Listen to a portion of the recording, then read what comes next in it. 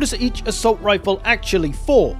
Liberator. Don't be fooled by this being the starting rifle, it is the best damage dealer of the bunch. Great damage, full auto, this is the choice if you want to mow down the lesser bugs and bots most efficiently. The downside though is that medium armor enemies will be trickier to deal with. Enter The Penetrator.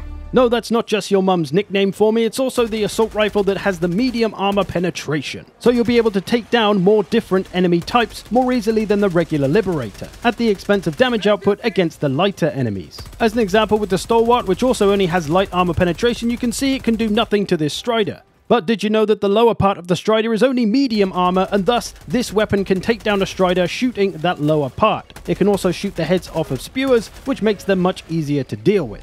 Concussive.